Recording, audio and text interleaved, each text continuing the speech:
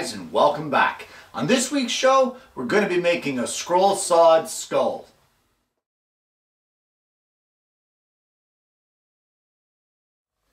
Well, what we're going to make today, as I said in the intro, is a skull on the scroll saw. And while I was on vacation, I found this guy whose name is Alex Fox, and I just happened to fluke on it by Google searching and goofing around one night when I was bored.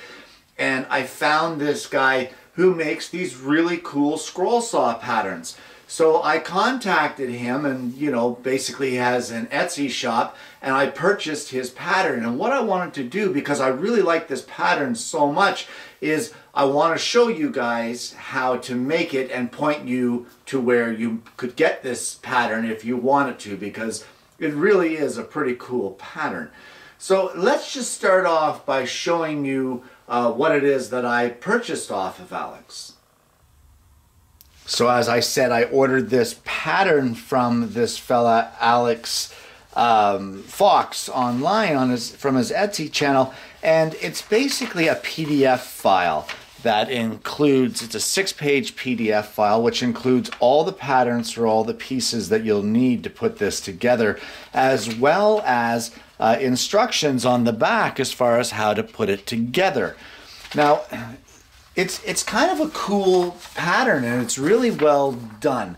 And what we need is basically 2 pieces of each of these parts. But the first thing that we're going to do is we're going to mill out our stock.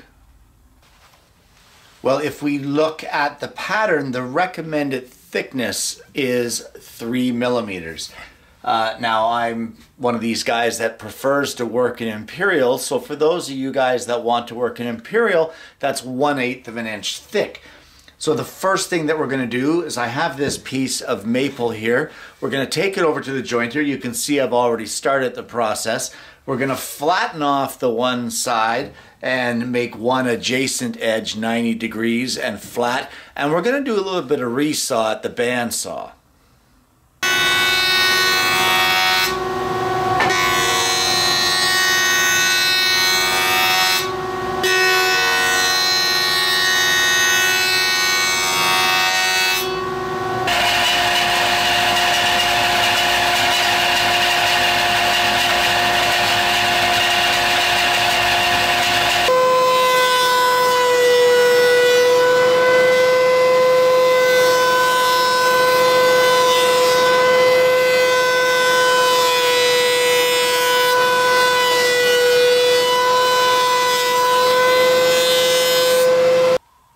Well, we have all of our stock milled now, and you want to go through and look for imperfections in the stock, because we're going to be laying patterns down on this, and you don't want really bad, obvious imperfections in your pieces. You want them to have a nice flat surface so that everything mates together.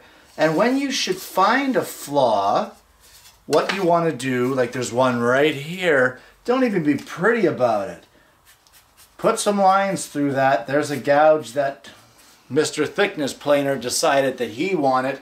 So mark it and be bold about it so that you don't get these pieces in, or these bad sections in the pieces of your project.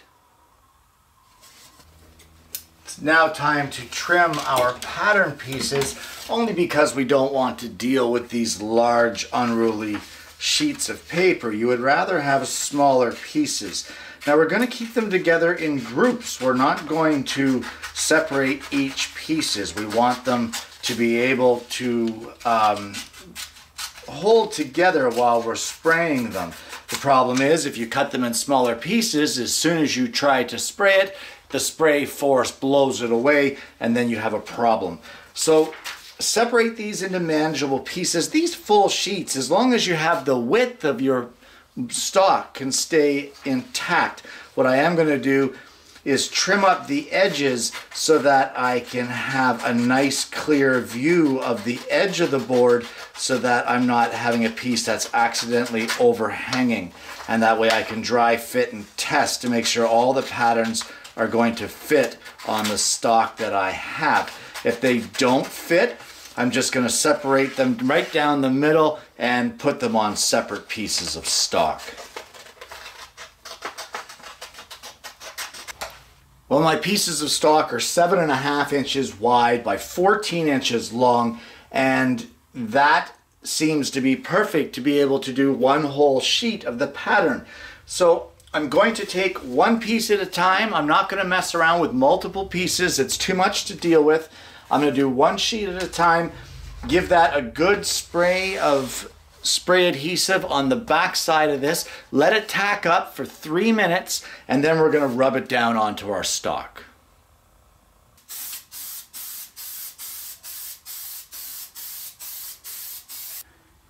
Now just carefully lay your pattern in place.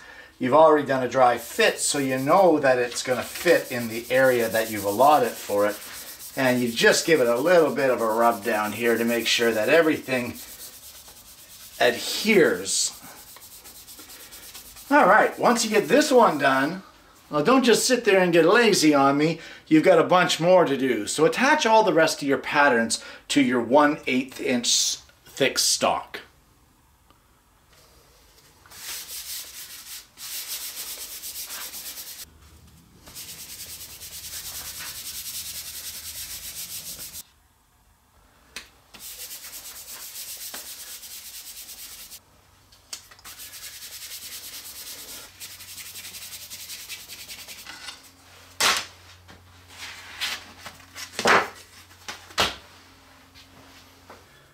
Well, you have all of these patterns now attached to your stock, and where do you go from here? Where do you start?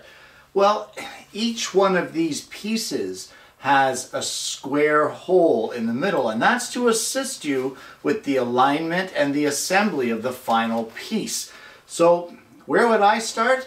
I'm one of these guys that likes to start with the interior cuts. So let's go through every piece. We're going to pick out our interior cuts and drill our blade entry hole in each one of those.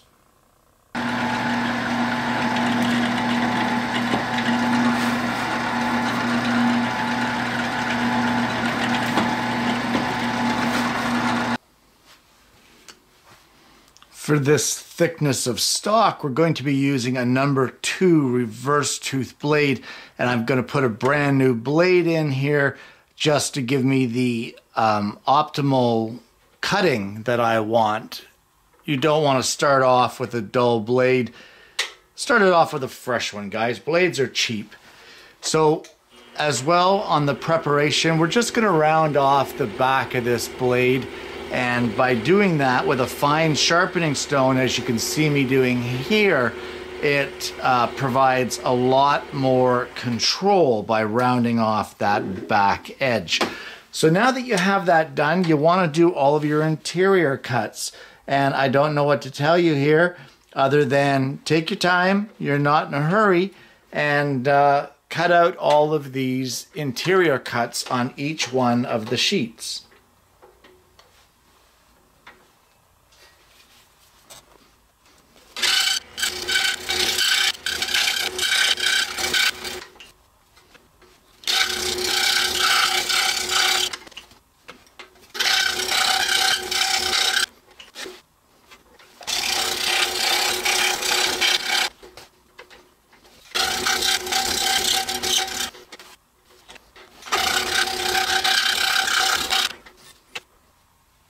Now once you're done those interior cuts, just take your time and cut out each one of these shapes that are on the pattern.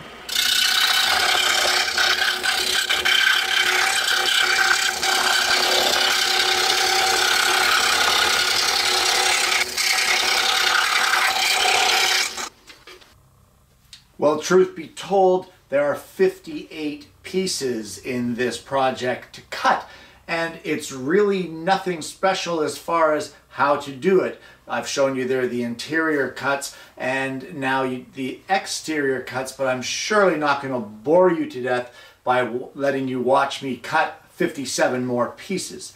So guys, cut all your pieces, and once you get them cut, I'll see you over at the bench.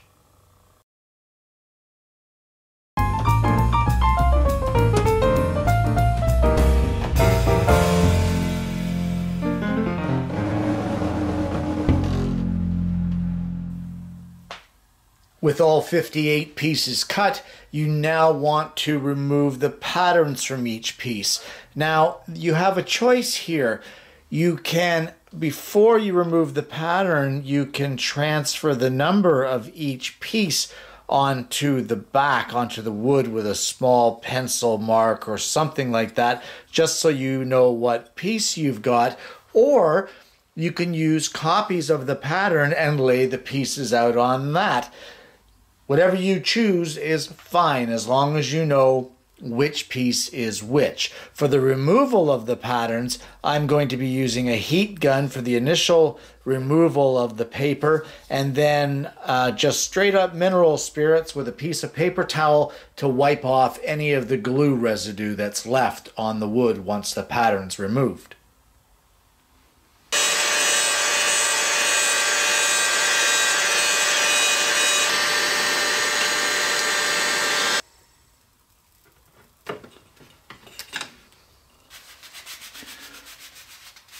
Once you get all the glue residue cleaned off, you can give them a very light sanding. But I'm going to warn you of something. Consider this my tip. If you're using mineral spirits like I am right here to take away that glue residue, make sure that you wait until the mineral spirits have completely evaporated from the piece. If you don't, you will be left with a lot of extra cleanup as the mineral spirits and the sawdust mix together to form this really nasty little wood dust paste that goes in every little crack and crevice. So just my advice to you, let it dry overnight. No rush here, guys. Let it dry and then sand it tomorrow. Well, you're pretty much sitting around now waiting for those mineral spirits to dry up. You may want to check the pieces periodically just to see. You'll be able to feel if there's tacky areas where the residue wasn't completely cleared off. It's better to get it as you go than try to get it the next day after you've waited for the mineral spirits to dry up, and then you have to wait again.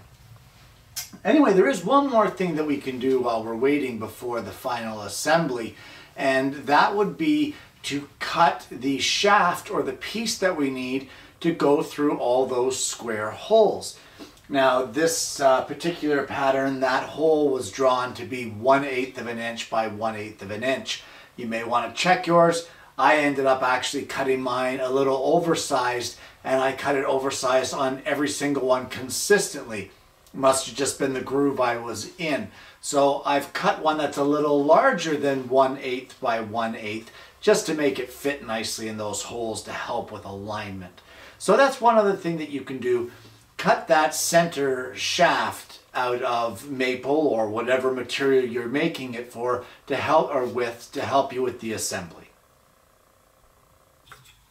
Well, it's the next day and we need to sand up all of these pieces, and they're not that bad due to that reverse tooth blade. It's reduced a lot of the burring on the back side. But we're not going to go crazy on the sanding. Just a piece of sandpaper mounted to a piece of 3/4 inch MDF, and we're just going to take a couple passes just like that on each piece just to remove all those excessive burrs that may or may not be there. So give it a couple passes, clean up the burrs on each piece, and then we're going to get into the assembly of it.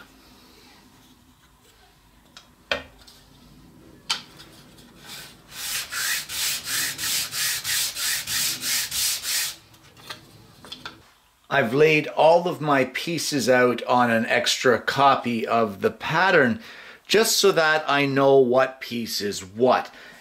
There are 5 different components that you need to assemble for this particular project, and they lay it all out very carefully as to how to assemble these 4, and those are the ones that we're going to start on first. The other component is the main body of the skull, and we'll get to that once we get these 4 components. So let's look a little closer at this. So for these smaller components, they've pretty much taken away the guesswork, and how they've done that is they've made these assembly drawings to be exact size. So if you're wondering about the layout of the piece or how it fits together, all you need to do is line it up on these assembly drawings. So it's actually pretty much foolproof here. So all we're going to do is go around and get all of our pieces. We're going to line them up on our drawings, and then we're going to glue them all together. And there are the pieces put together for the first section. I did say there was 5 different sections, but each one of these ones is made up of 2 different pieces. It's pretty obvious when you're looking at the instructions. They're well laid out. So those are those pieces done, and all I did was hold one in place and then get a bird's eye view looking down to make sure that everything was aligned according to his little diagram, and then just a little drop of glue. I'm just using regular wood glue, but of course if you wanted to use CA or something that's a little quicker setting, you could do that as well. I prefer the wood glue because it gives me a little extra time to put pieces together and to play around with them. So I'm going to assemble the rest of the sections for this, and then we'll come back and start assembling the main body of the project. Well, I have all of these smaller sections put together, and they're drying now. We're going to leave those alone for a while, and as I said, move on to the main body. Now, the instructions show how to build the main body of the skull by it shows it in halves, basically. It gives you the instructions as to the layout for one half, and it is assumed that you duplicate it on the opposite side. So it has a numbered system which starts off 15-1, 14-1, 13, etc. And that's the way it's assembled. You start off with the pieces that are 15-1, and you put them onto your wooden dowel that you cut. And then from there you want to take your 14-1 pieces and place them on the dowel as well, one on each side. Now we're kind of sandwiching it here to get the full skull. So I'm just going to do a dry fit here with this and make sure that everything is pulling together the way that it should. And when I'm happy with the dry fit, then I'm going to start gluing it together. Now, I don't think you need a video of me sliding pieces on and gluing them bit by bit. So I'm just going to do this off camera, or maybe I'll do it in a fast motion and we'll go from there.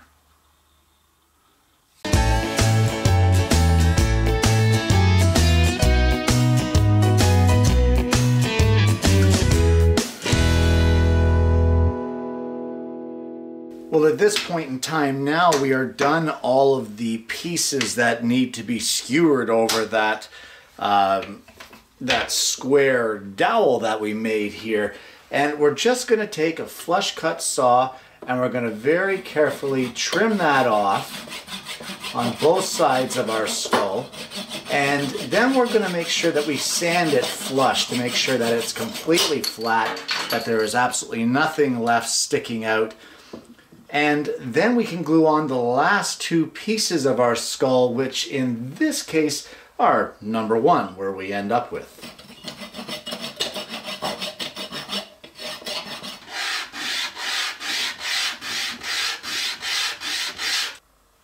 And once you're happy with how flush they are, just glue on your last pieces of the skull.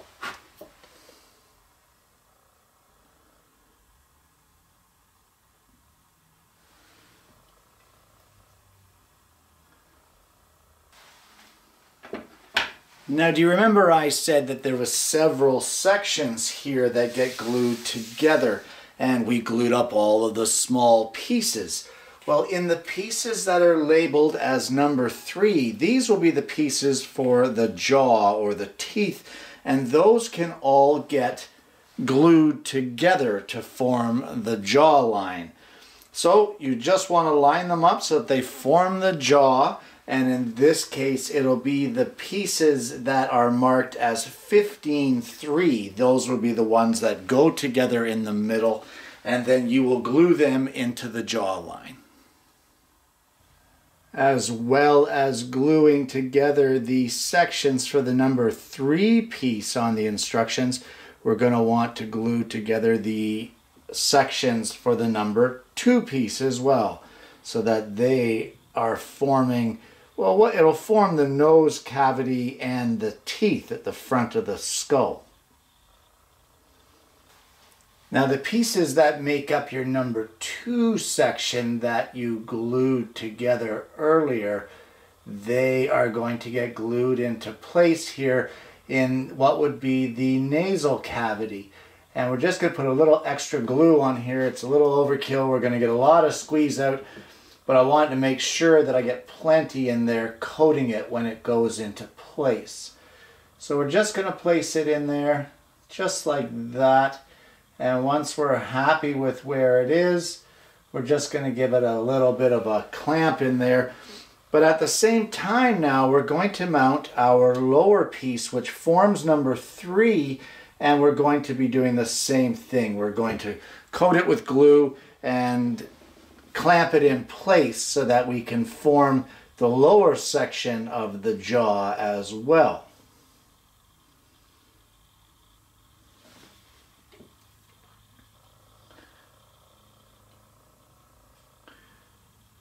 Just like that. And now we'll just put a couple clamps in place to hold it there and clean up the squeeze out, and that will be the nose cavity and the lower jaw portion, or the chin. Now the pieces that form section 1, they will get glued in just below the cheekbones, and they will be the pieces that finish off your jawline. So I'm just doing a little dry fit here. Everything looks good. So I'm just going to apply a little bit of glue, and we'll get this glued into place.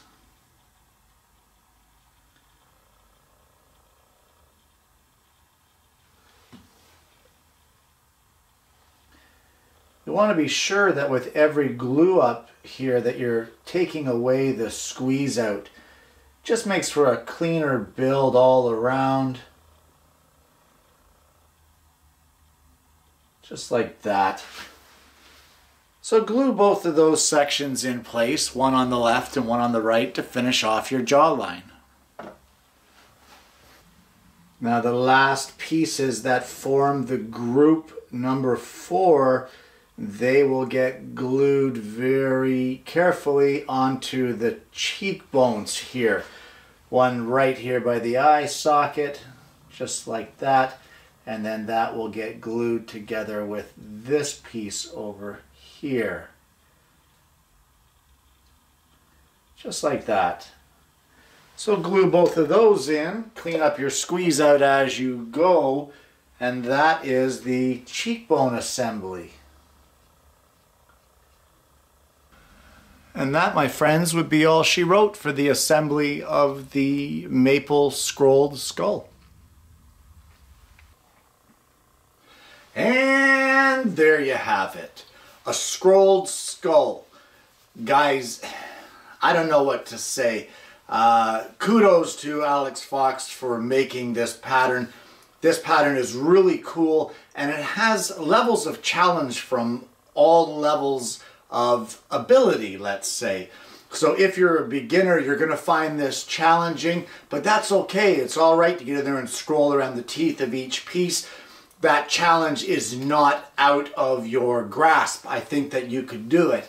If you're an experienced scroller, there are more challenges here as well. It's quite a finicky piece when it comes to assembling that front jawline with those front teeth, but it is nothing that is frustrating or undoable. It's nothing crazy. In fact, it's very doable, and it is an excellent pattern.